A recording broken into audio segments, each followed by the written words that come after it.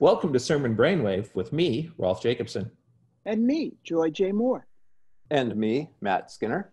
And me, Caroline Lewis.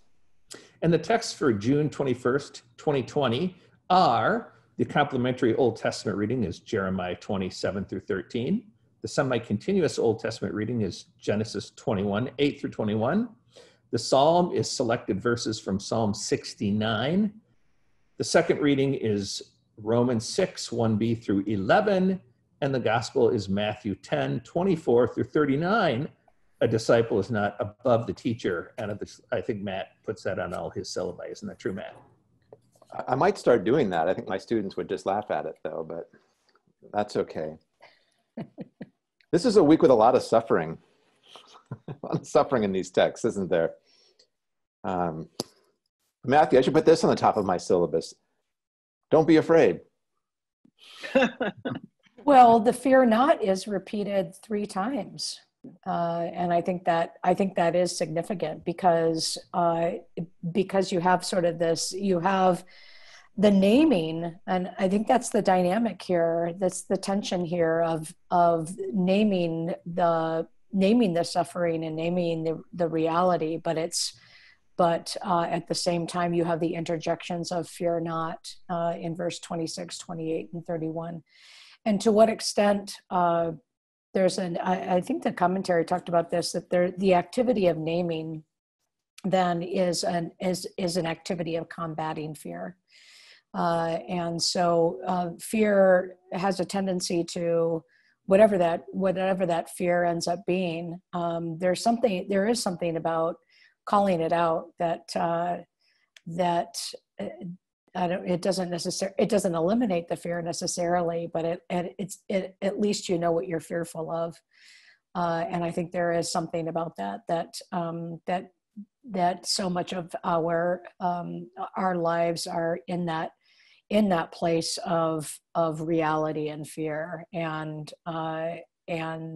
but that's what we get. We get that reminder of fear not. And I think that's, again, we talked about this last week with these Matthew texts about these moments of comfort or blessing or that we get throughout. And here we have those again about even the hairs on your head are counted. Aren't you of more value than any sparrows? And so we listen for those promises then of God's regard for us and God's presence with us, even in the midst of naming that of which we are afraid. There's no promise here you won't get hurt. I mean, there's no promise here like, don't worry, none of that's going to be damaging to you. It's just rather, don't be afraid of those who can kill the body. Because they can't kill the soul. Language in here about the reality of conflict, which then comes to a kind of a point of climax when Jesus says, "Take up your cross," which is there's a symbol that not only acknowledges there might be trouble, but you're expecting it, right? That's kind of where you've been brought. So it's an interesting passage that don't fear is the refrain.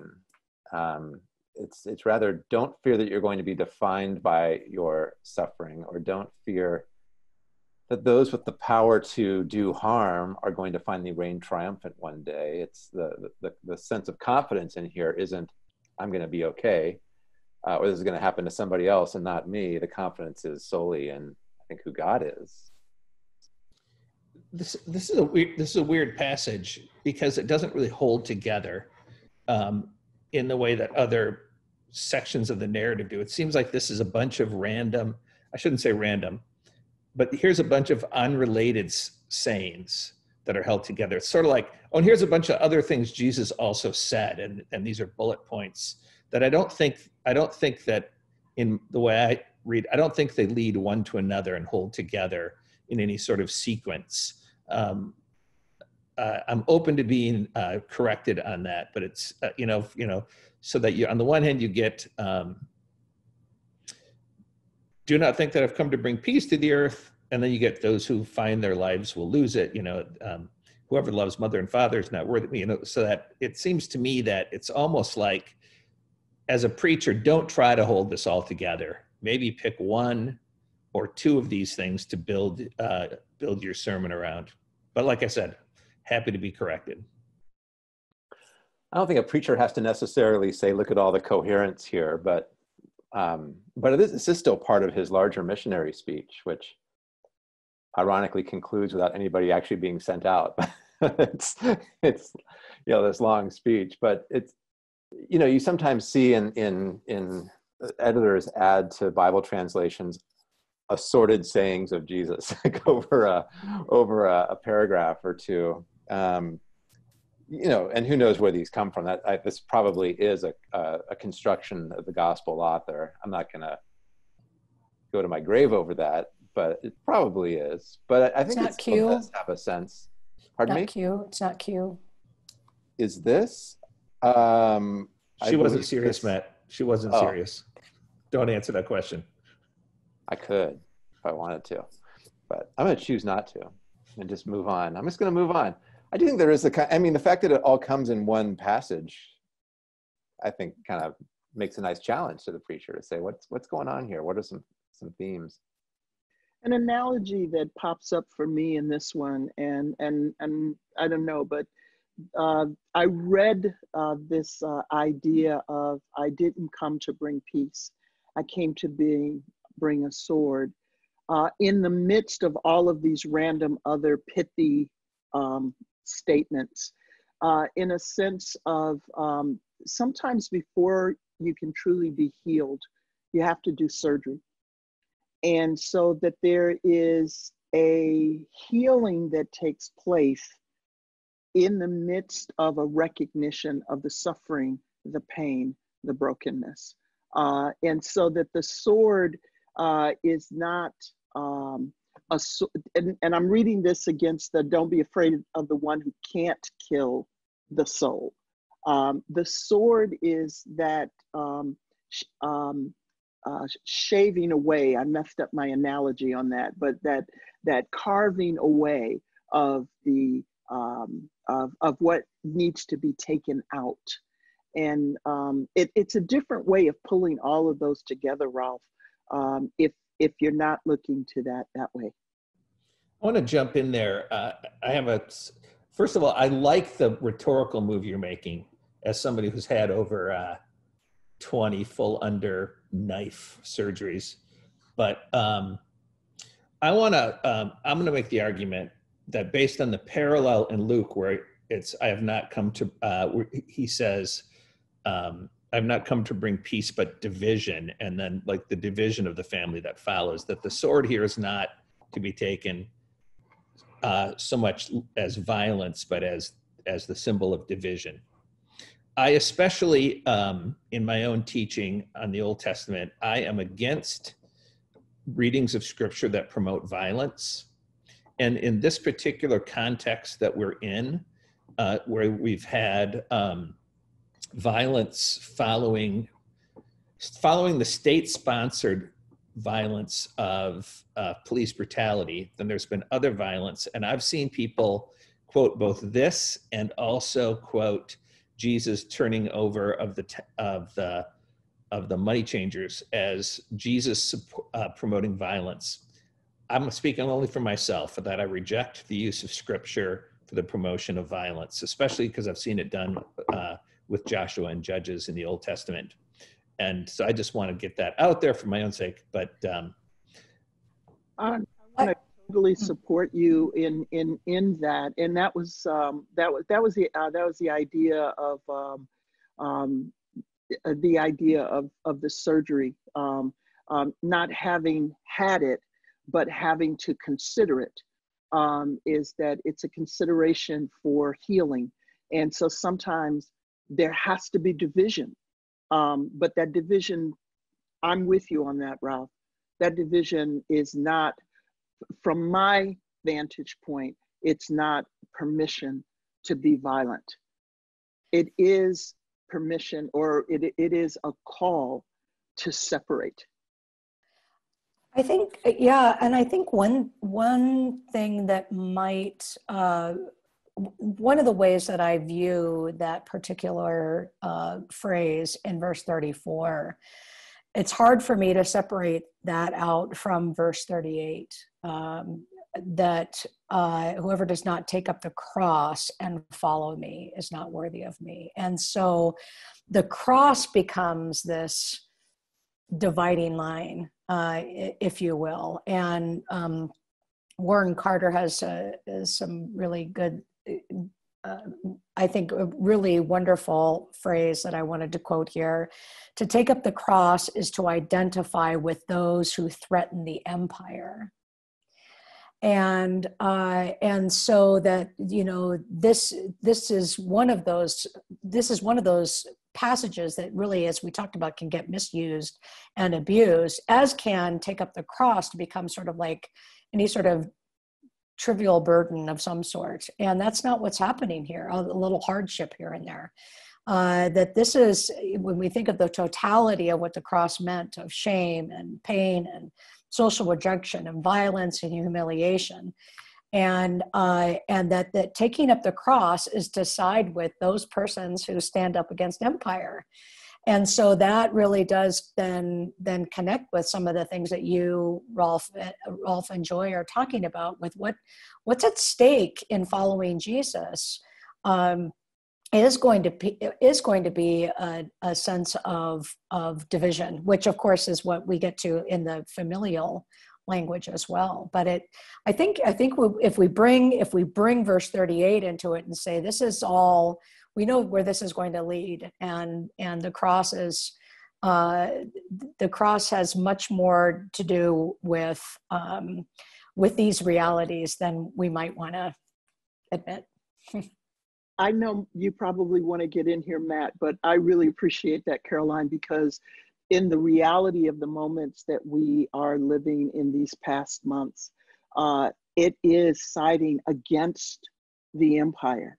And so the idea that empire invites us to take arms, Ralph, invites us to go to war, invites us to be terrorists, to side with Jesus, to take up our cross, is really to say, no, in my vulnerability, I am stronger than you because of Jesus Christ.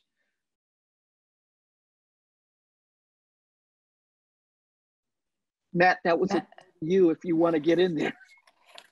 It's all good. Everything sounds good. We could talk about how this is a good example if you want to see the ways, if you want to contrast a Matthean use of Q with a Lucan use of Q, which would be fascinating stuff if you all want to go there. Oh my gosh, what have I done? Maybe we'll save that for... What have I done? Maybe we'll save that for Christmas Eve this year or something like that, a more appropriate time. But make a note of that. It is. I'll just add one more thing. I think Warren Carter's reading of Matthew is especially helpful for white Christianity in the 21st century. I think to think about this in the first century, it's not just saying challenge the logic of empire. It's also a way of asking the church to identify itself with those whom the empire understands as expendable. See what I mean? I'm not so sure that this was Jesus' way of telling his followers to live a different kind of resistance, but to recognize that the kind of life Jesus lived, which yes, challenges the logic of empire in a number of ways, but also is threatening simply because of the way in which he goes to certain people and redefines the worth of people who are thought to be worthless. That as well makes you odd, makes you peculiar, and makes you liable to be exploited and counted among those as well. So it's stand up, Warren Carter, but it's also look around and see others. We should talk about Jeremiah 20, because Jeremiah, speaking of suffering, speaking of people who could use a hand, Jeremiah is one of those. Oh, I like this. I like Jeremiah kind of complaining that God has found Jeremiah's weak spots and exploited them. Like, you knew I cared. Yeah, this is one of the so-called laments of Jeremiah, where he just is angry with God for the fact that God called him to be a prophet, and then for almost the entire of his prophetic ministry, which lasts 40 years, gives him nothing but bad news to say. So he's forced to shout violence and destruction. That is a summary for his announcement of the calamity to come. And he doesn't like it. I don't know that maybe somebody would actually want to preach on this, but for those preachers who feel absolutely compelled to speak an unpopular word right now in this context, and it might cost you your job, or you might destroy a Christian community because of the way you do it. This is a word where you have a fellow sufferer in Jeremiah with whom to bond, but it's it certainly removes the romanticism from being the prophet of resistance to the empire. As does Psalm 69 as well, correct? In terms of somebody suffering for what appears to be no good reason except their fidelity to God, right? Yeah, I mean, I'm a little suspicious of Psalm 69 in that sense, but that is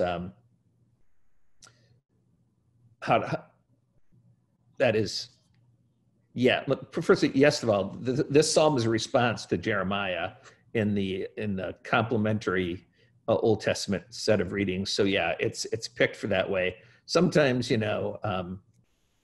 anyone who says, "Oh, I'm suffering because I'm the only one faithful," I kind of go, "Really?" But so anyway, that's what I meant by I'm a little bit suspect of self-justifying narratives. But yeah, this is it's certainly picked that way. Could a community read it though and Absolutely pluralize it? Yeah, and the community could also read it as the reading of somebody else in response to them, right? I mean, that is whenever the so-called imprecatory psalms, sometimes I invite students to ask, who in the world is praying this right now because of you or us? Wow. I know that it is paired up with the Jeremiah, but can it be paired up also with the Genesis text here? In the sense of, this is the least, when we're in the midst of this Ishmael Hagar story, it's the least likely person who's actually shamed and yet is blessed by God. Yeah, it could be. I mean, the psalm that goes with Genesis 21 is Psalm 86. But yeah, this would fit. Let's talk about that text, though. Talk about a bad news bit of text, the Genesis 21. And by let's talk about it, I meant what was one of the other three of you say something. That was an invitation. I didn't jump right in at first because there's also the good news in the fact that this is a blessing of all the world. And the commentary does a wonderful job of reading it from that perspective, which I think sometimes we need to do that this is where God is offering the same blessing as is to Isaac. And as the commentary says that I lost my place on that, but a recognition that Hagar and Ishmael are not going to be forgotten, which means no one is forgotten in God's economy. Yeah, it's such a hard text, which needs time and care. I think it's a great story about God's fidelity to Hagar and her son. it's also a really interesting story about Sarah. Let's say Sarah and Abraham. They're Abraham's complicit here. I don't think this is the story about Sarah, but it does push, because it's so shocking. Like, so who would do something like this, even if this is a kind of manumission that goes bad, or whatever. But it does make us ask that question, right? Who are the people that inconvenience or threaten us to the extent that they become expendable to us, to use that term again, right? Where I mean, Sarah doesn't say, I don't give a damn what happens to them. Like, it's not clear that she knows she's perhaps consigning them to their death, but they have no place in her household. They don't mean a thing to her as far as we can tell.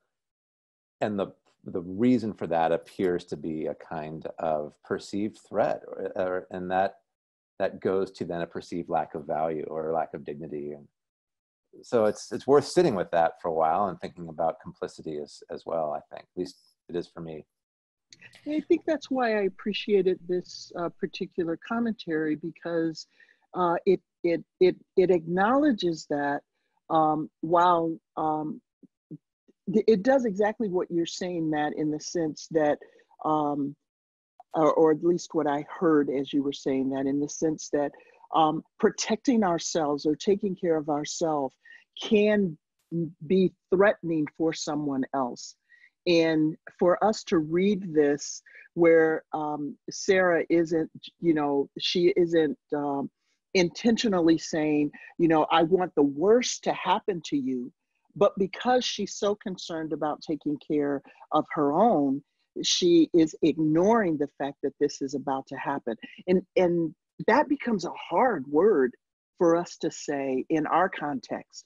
Yes, you don't mean to forget about the poor or to exhibit what will be called racism, and yet you're ignoring the realities that you are allowing to happen. You're not attending to that, is doing the very thing that is going to cost them their life. And I think that time that you're talking about, I would point folks to the commentary. I can't say Amanda's last name, but I would point to the commentary, because I think she invites that kind of pause. Benkhuizen.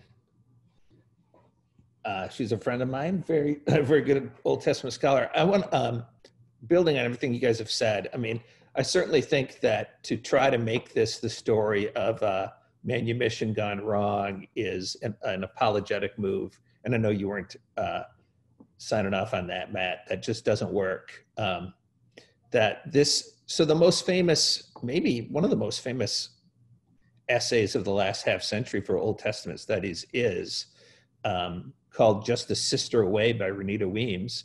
So essentially, all the male scholars for centuries mostly paid attention and called it the Abraham cycle. Then the white feminists came along and said, funny, you guys don't pay attention to Sarah. What about her? Then Renita Weems, an African-American, said, all you white women pay attention to Sarah and don't pay attention to Hagar. What about her, the child of the slave, right? So it's a brilliant essay. Exactly. And she says, Hagar needed a sister and Sarah wasn't a sister to her. And it's just a brilliant essay. You can find it probably anywhere on the web. And there's a great moment in this. It's really about the overall cycle and then God's faithfulness, as Matt has already talked about. But there's a brilliant moment in the text. So Hagar puts down her child under the bush, her son, and she goes away and crawls into her own place of suffering so that she doesn't have to see the death of her son. And then it says at the end of verse 16, she lifted up her voice and wept. And the next line is, and God heard the voice of the boy. Right now, of course, the thing to miss is, wait, it's she that's crying.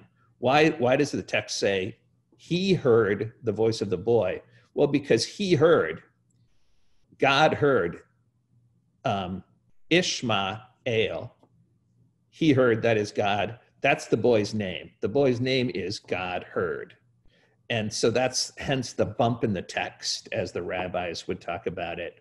And so that you get the fidelity of God. And God continues the promise God had made to Abram and Sarah in Genesis 12 and 15, and gives it to also then to Hagar's son, I will make a great nation of him, one of the founding promises. All right, we need to move on. You were gonna just move me on, Caroline, to I would no Romans. just one comment about that, and that Sarah's concern. I mean, I think verse 10 and 11 are verses that are well worth our time to sit in for a really, really, really extended period and say what is going on there, because one of the things that kind of a subterranean theme I think that's happening is what you just said, Rolf, is to what extent there is a distrust in what God promised. And so, yeah, I know you promised that, God, but I'm worried that now there's some competition to that. And so I'm going to, let me make sure that I can let me make sure that I can clear the deck so that you can make good on your promises. And so it's not, there's a lot of stuff that's going on with the human condition, but very much so Sarah's own understanding of who God is, and then we come back with the story of God's, when God said to Abraham, you'll have descendants as many as the stars. Nobody imagined that there'd be, even two sons involved. So I think it's a really critical aspect of Sarah's own navigation of who this God is and how God will actually make good on God's promises. Yeah, let me just jump in really fast. That's so helpful. That theme is throughout Genesis. That is who's going to inherit what? The fight between Jacob and Esau, who's going to inherit, and between their parents of who wants which son to inherit. But then also the whole issue with Judah's sons, not Omar. It's Shelah and Onan, and I forgot the first ones.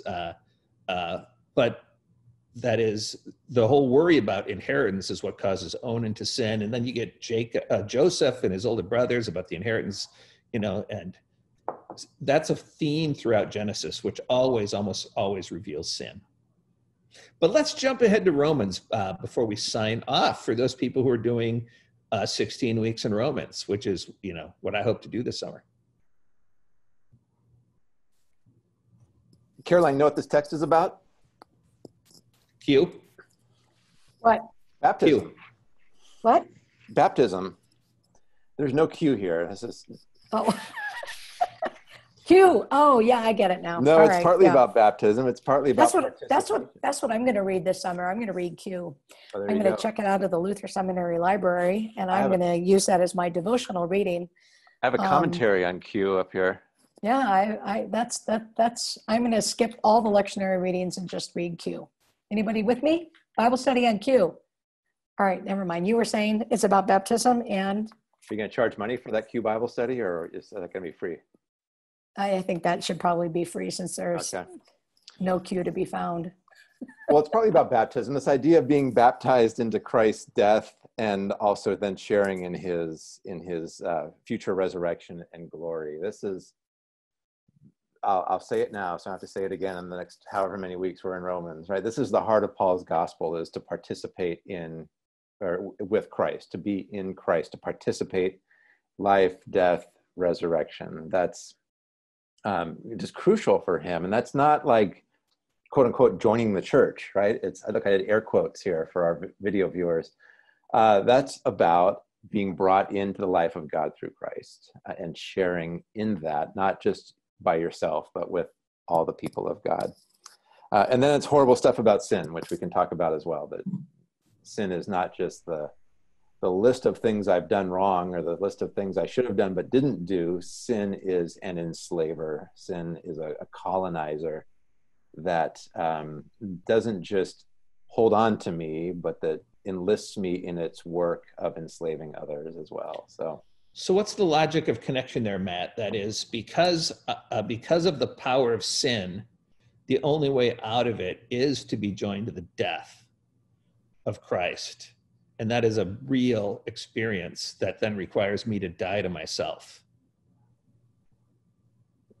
Yeah, did you say the logic there, or the connection there? I think for Paul, it's the death of Jesus is not a sacrifice or about forgiveness primarily. First and foremost, it's a deliverance. It's so at least here in Rome and certainly in Galatians, it's transference from the oppression of sin to freedom of now belonging to Christ. Now we'll get a lot of slavery language next week, I believe, and that's got its own stuff we're gonna have to talk about and work out. But it is this idea that you belong entirely to sin, and sin is a cruel master that doesn't just mess you up, but uses you to mess up others as well. And so it's what's the escape from that? Paul doesn't explain why or how the death of Jesus frees us, but he insists that it does. And that partly what that does is it's a dying to this old way of life. It's not just simply sin has been negotiated with or that our freedom's been bought, but that you've had to die to that and get a new start.